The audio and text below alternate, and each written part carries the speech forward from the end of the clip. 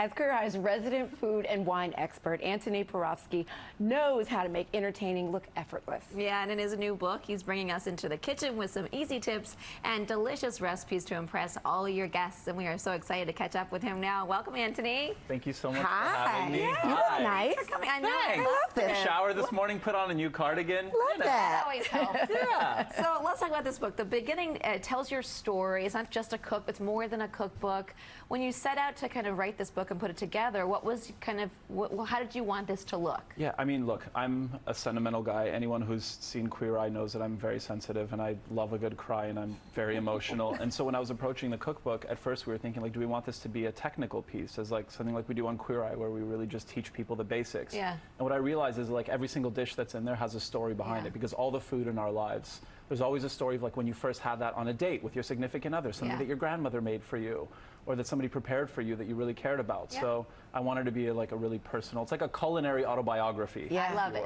Tell us about the work that went into it. Is it true that most of the recipes have 5 ingredients or less? So a lot of them do. I'm sadly not Italian, unfortunately. I took a 23andMe and 0%. You cried. But what the Italians do, right, is that they really use few ingredients, high quality, and it's all about technique and really showcasing those ingredients. And that's kind of like my philosophy for food. Yeah.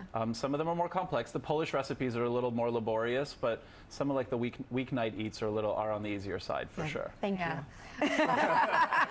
You're welcome. And you share your top 10 mantras in the Yes. book, including your love for frozen peas.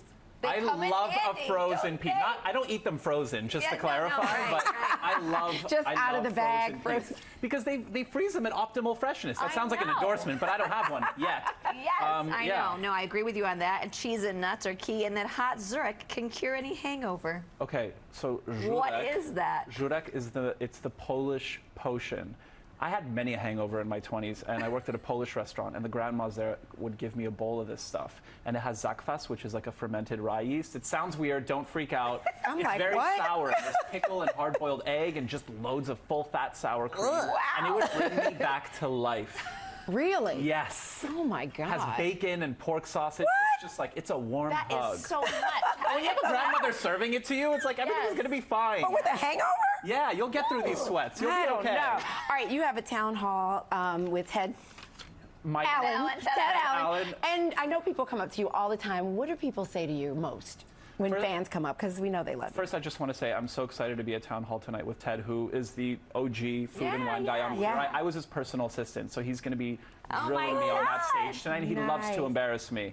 But I think what fans often ask the most, I think they're just, people are very honest, and they just ask, like, do you guys actually, the 5 of you, get along on Queer Eye? It was a weird circumstance, the way that we all met. And sure, we argue over temperature every once in a while. Bobby likes it really cold and Karama likes it a little warmer. But all in all, like, we're going through this incredible phenomenon together because there is nothing normal about it. And we're like brothers. Yeah. We're like a boy band in our 30s. Some of us closer to 40, but I'm not here to shame or bring anyone up. Karama. Well, listen. The show's going to be back in a few weeks. They released the trailer for it. It shows that you guys are going to be in Japan. What an amazing experience. Like, what tell us about this season? Life-changing. I was really intimidated because we're actually helping Japanese heroes. And so I thought that there was going to be an issue with communication, but we had this wonderful translator, and there's this moment that happens when she's sort of like switching from Japanese to English, and you have this forced contact where you're looking into each other's eyes, and we would just both randomly start crying. Like, the stories that are there, I think, touches on the fact of, like, the universality of all the things that we deal with, wanting to be loved, wanting to love someone else, acceptance, all of that stuff. It doesn't matter where you go. Yeah. And the show just continues to unify us, which is what we need in today's economy. You must love being a part of this. Yes, it's so special. Yeah. I'm so insanely grateful. Yeah. I think about it every single day. Yeah, you have to be. All right, well, that's great. You can pick up Antoni in the Kitchen out everywhere now, and head to AntoniProfsky.com for all of his upcoming events. And he's looking for some sponsorships, right? For peas. Very specific. It's really about the peas. I just want free peas for life. Frozen peas. Let's be clear. Let's be clear. No calls from farmers.